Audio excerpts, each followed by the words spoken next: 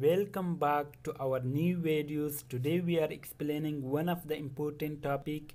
Before of starting of the topic, do not forget and subscribe our channel and like the video and share with your friends. Test on the cement at the construction sites. There are many tests that we can do it in the site without taking the cement to the laboratory. First one is color test. Color should be uniform and the true color of the cement is gray and light greenish. So the first one is that we know the true color of the cement is gray and light greenish. So this property and this quality has to be there in the cement. If it is not there, then the cement is rejected and it doesn't have a good quality. Presence of lumps. Cement should be free from the lumps and other solid particles. So whenever if there is lumps, it shows that the hydration of the cement has happened. Means that cement has get the water and the hydration has done. That's why the lumps will be exist.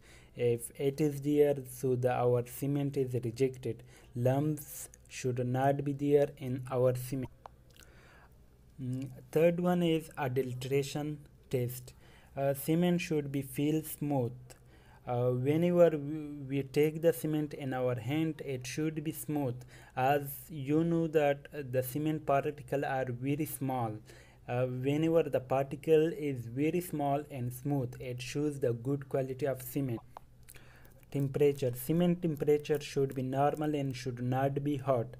So it's mean that whenever we take the cement in our hands, we should feel it cool and normal. Whenever if it is cool and normal, it's mean that the cement is a good quality cement. If it is hot, it's mean that the hydration process is happening in our cement, so it will be rejected. The other test is float test. If we put the cement in the water, it should be float partly. If all the cement sink in water, it shows that the cement is not good quality. So now we are explaining what float test. If we put the cement in water, it should float partly. If all cement sink in water, it shows that the cement is not good quality. So what we are doing in float test, we are taking the cement and we are putting and pouring in water. Whenever the cement is sink, all the cement is sink in the water, it shows that our cement is not good quality. If we put the cement in the water, some of the cement sink and some of the cement float in the surface of water, it shows that the cement is a good quality. Now we are coming to setting test of the cement. In this test, the paste of the water and cement will be made in any plate. If this paste we keep underwater for 24 hours, it should set and not crack.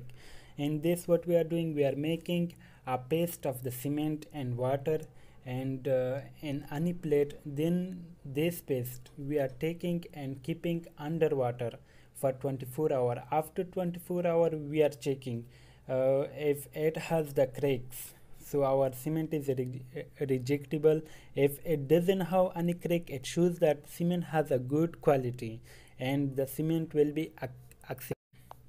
And the other one is very important property of the cement, that is date of the packing. It is really important, and also our cement strength also depend above the packing date which it has given in the bag of the cement. We have to check it. Strength of the cement is also related with the time of packing. Fresh cement has more strength compared to the old cement. So as we explain, fresh cement has more strength compared to those cement which they are old, and also the packing time is more. So there is one other property we should also remember. Whenever we are checking the cement in the site, we should also check which type of the cement. Like in most of the construction work, we are using Portland cement. And also there is one other thing. Whenever we are using the cement, we can use the cement until 3 months after the packing, after the manufacturing of the cement.